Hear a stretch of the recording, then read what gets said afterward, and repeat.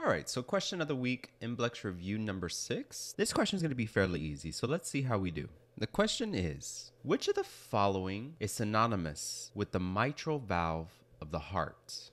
Which of the following is synonymous with the mitral valve of the heart? Is it going to be A, the tricuspid valve, B, the pulmonary valve, C, the bicuspid valve, or D, the aortic valve? One more time. Which of the following is synonymous with the mitral valve of the heart? So I'll give you a few moments to work on this one, and then we'll go ahead and head over to the explanation.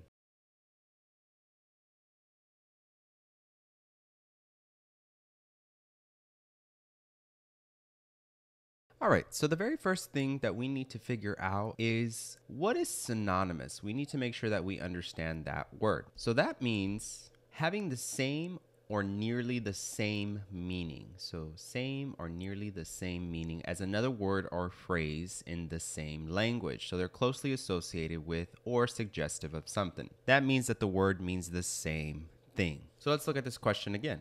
Which of the following is synonymous, meaning means the same thing with the mitral valve of the heart? Is it going to be A, tricuspid valve, B, pulmonary valve, C, bicuspid valve, or D, aortic valve?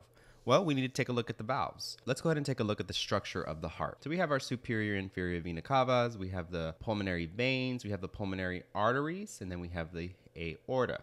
Right atrium, right ventricle, left atrium, left ventricle. So we need to make sure that we understand where the valves are. So we know that the pulmonary arteries are right here and the aorta is right here.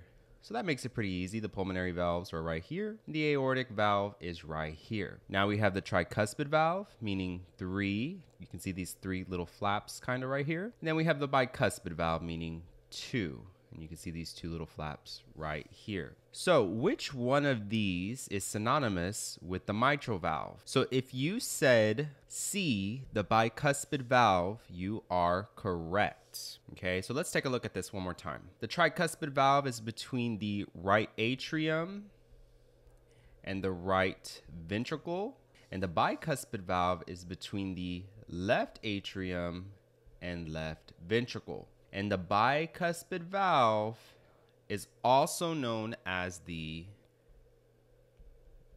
mitral valve.